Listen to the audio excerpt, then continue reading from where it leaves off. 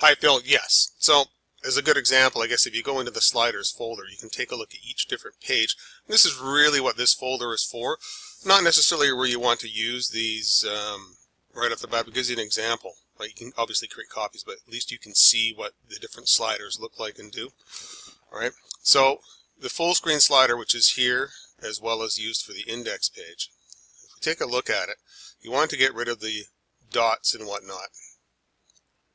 And let me just pull it up in a browser here. These lines and dots and things like that. Yes, you can. And if we go into the library folder here, the sliders, and then we go to the full screen slider right here, open up the library page. Like so. Flip it to code view. Right? See where it says vertical line? Yep. And top shadow. Those two things are the covers, or the things that add lines and shadows and things like that to the full screen slider. So you can get rid of the vertical line, you can get rid of the top shadow, then you can go down to the next one, you can get rid of the dot light and the top shadow, and then down again and the horizontal line and the top shadow. Those are just different classes to provide some different sort of look, cover for each image. All right. Let me go back to your question here. So, you don't necessarily want to use the default slider set the clear picture. Is there a way to make the full screen slider without the lines, dots? Yes, there is. I just showed you. Okay. So how to make other copies of this feature named something else flow throughout.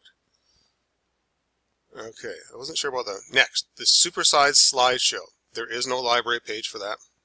The supersized slideshow, if we take a look in the pages, in the library there is a supersized slideshow, and it only contains the working files. It doesn't contain a library file, and I'll show you why.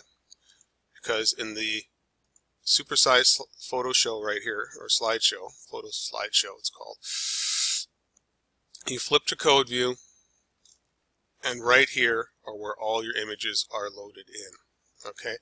That's the first image right there, and that's the thumbnail version of the image. I recommend you use the same link for both.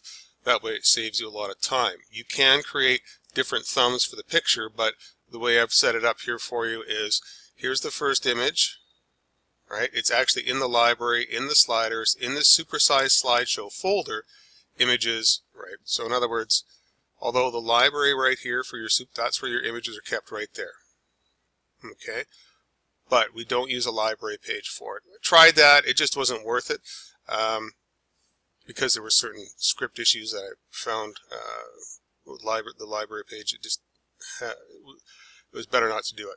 So I just put the code all in here and the files that run it in the supersized slideshow folder. So the only thing you need to do with this one here is open up the photo slideshow page, flip it over to the code view, and then here are the pics here, and I'll send you a link to the tutorials as well. So I think, yeah,